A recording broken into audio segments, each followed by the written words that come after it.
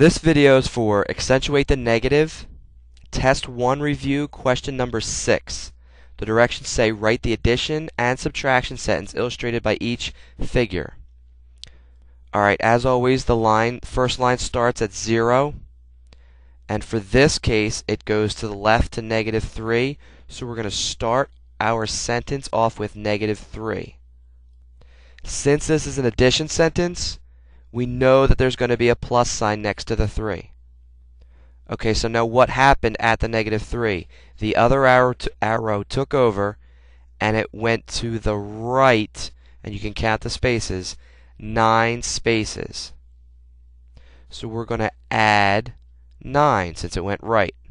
Now we know we can't finish this until we have an equal sign. So when it asks for a sentence, you must include an equal sign. Again, the arrow ends at the answer, so this equals 6. Now for the subtraction sentence, again, arrow starts at 0, goes to -3, so we have to start the subtraction sentence the same way, because that is exactly what the line is telling us the first part of the sentence is. This time, however, this is a subtraction sentence, so instead of an addition sign for an addition sentence, we know we're going to have to subtract something, so we got to stick a subtraction sign in there.